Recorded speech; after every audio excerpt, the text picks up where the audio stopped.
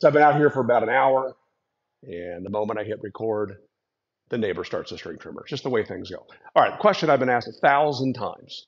Why did Shopsmith drill an inch and a quarter hole in their blade when the standard size is 5/8 of an inch? It's an interesting question, and there's a lot of answers, but I'm going to give you the real answer in just a moment. Now, one of the answers that you'll hear from Shopsmith folks is that back in 1955-ish, when the Mark V was being introduced, there really was no standard. That's not exactly true. If you go look at an old Craftsman catalog, you'll see 5/8 arbors were quite common, but inch and a quarter holes were common on industrial machines. So one of the comments you'll hear is that they followed in the footsteps of the industrial machine, went to inch and a quarter. Kinda, not exactly the real reason. You'll also hear comments about how, well, there's a lot more bearing surface here against the arbor. If this were spinning like a bearing on the arbor, that might matter, but we clamp this in place with an arbor nut. So the bearing surface really isn't really a factor. Now, when you drill or punch, or today with a laser, cut a hole, the larger the diameter of the hole, the more room you have for any distortion that might happen during that process to kind of be leveled out or evened out. That's true. Again, it doesn't seem to be that critical with modern saw blades. So to get the real answer, we'll go to the US patents. Now, this machine was invented by really two fellas, and Hans Goldschmidt gets most of the credit because he was the German engineer who developed the original Shopsmith machine, the 10ER, and yes, the 10E as well, back in 1947. But in the early 1950s, the Magna company, Magna Engineering, hired another engineer who was quite brilliant, and we'll have to do a full rundown on Mr. John Edgmond at some time. But he, along with Hans Goldschmidt, designed the Mark V and a bunch of accessories.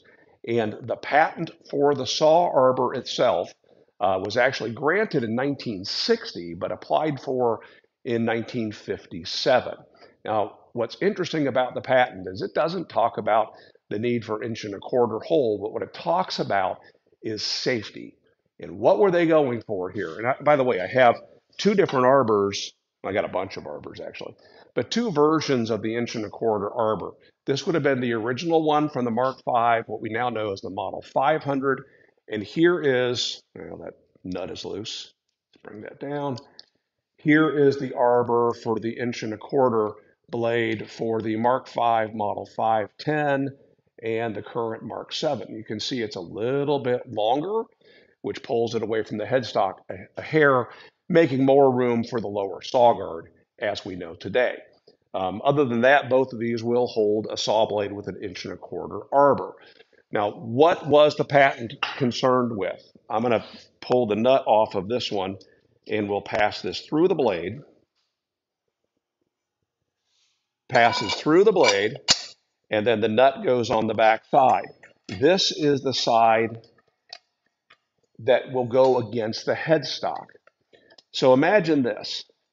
One concern that was raised recently was the blade could come flying off. Well, if that set screw were to come loose, even ever so slightly, it can't come off because it wedges on the tapered flat of the spindle. If you're using your lower saw guard, it would also be captured. But another concern is, what if that nut were to become loose? Well, if that nut were to become totally loose, the nut would move towards the headstock, the blade would move towards the headstock, and everything would still be captured on the arbor.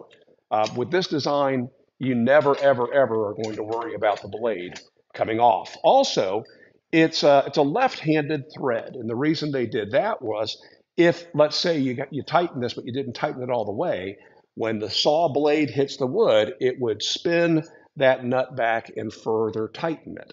So the rotation of the blade is going to actually tighten your arbor nut, not loosen it. So really a clever design. So why an inch and a quarter hole? Because we got to pass all of this business through the blade. And there's no way we could do that with a 5/8 inch hole. In fact, that hole in that arbor that passes through the blade, that hole is 5/8 of an inch in diameter. Now, that doesn't mean you can't run a standard 5/8 inch bore blade on your saw. In fact, back in the earliest days, Shopsmith made a 5/8 Molder dado arbor. And you could put a blade on this, but it was a little bit wonky because you would possibly run into the tie bar under the table. That's that cast bar that runs between the front and the back tubes that are supporting your table. Especially if you tilt the table and then extend the quill, which you'll need to do if you tilt the table to keep the blade centered in the slot. Now you are absolutely running into the tie bar with this. So what we need is an arbor that has a short, blunt face on it, like the standard saw arbor, but for 5/8 inch bore blades. So Shopsmith does today, and has for quite a number of years, produced just such an arbor. So if I were to take the nut off of this fella, you can see that that has got a 5/8 inch spindle and a nut that, when installed, is threaded in such a way that once the blade hits the wood, it automatically tightens the nut. So yeah, these have been around for quite a number of years, probably at least 30 some years. This particular version came out when the SawSmith 2000 table saw from Shopsmith was introduced, and this is the arbor that they continue to make today. Now, what's interesting is that US patent for the saw arbor covered another saw arbor that I don't know ever went into production. The idea was it could be used on a freestanding stationary table saw. In fact, Magna came out with a freestanding table saw. Yeah, it used the standard Shopsmith style arbor. So the second idea, I don't believe ever went to market. So now you're not locked into a proprietary blade. You can use anybody's 10-inch blades. You might need to buy an additional arbor in order to run a 5/8 inch bore blade. But if you got Shopsmith blades, I don't know why you would bother.